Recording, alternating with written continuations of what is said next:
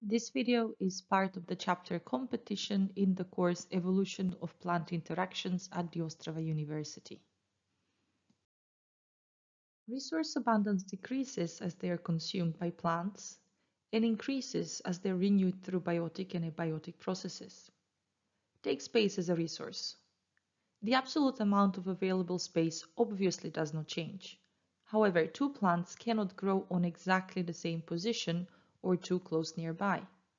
We can thus consider available space as discrete patches, each of which supports the growth of exactly one individual. If a patch is occupied by a plant, then the resource is used up. So in a sparse population, there is a lot of space available for growth. As the patches become occupied, the resource availability decreases.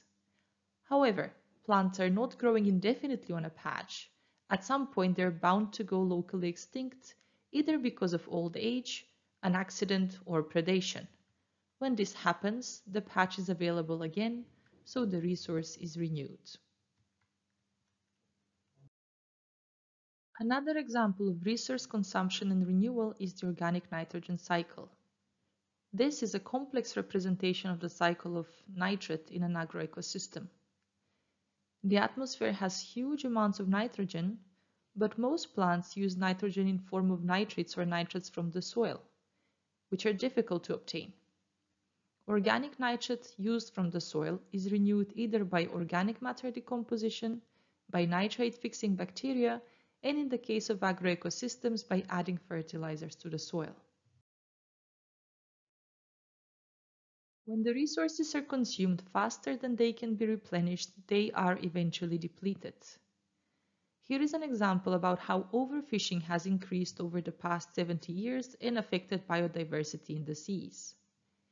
In the 1950s, about 1% of high sea surfaces were fished per year, and there were no recorded observations of exploited, overexploited, or collapsed fish species. The high sea exploitation has increased to 33% in the 1960s, which subsequently led to a dramatic increase of exploited, overexploited, or collapsed species up to 40%.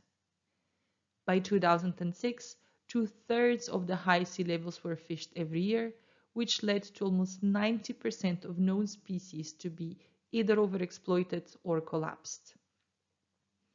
This happens because the intensity of overfishing is much too high for the fish populations to naturally regenerate via their usual reproductive rates. A general relationship can be established between population size and resource that is naturally consumed and replenished. As the population size increases, the resource level will decrease over time. Eventually, both the population and the resource reach an equilibrium level, where the production of new individuals and their loss are balanced out, and the consumption rate of the resource is perfectly balanced with the rate of supply in its habitat. A population would be at stable equilibrium if both of these conditions are fulfilled. At equilibrium, the population will be at its maximal sustainable size, and the resource will be at its minimal sustainable value, denoted as R star. If for whatever reason the population increases its growth rate, the resource will be consumed faster than it is replenished, which will eventually lead to the resource depletion, followed by a population decline or even an extinction. Using the knowledge about population regulation by resources has been taken advantage of in controlling plant pests by using their natural predators. Here is an example.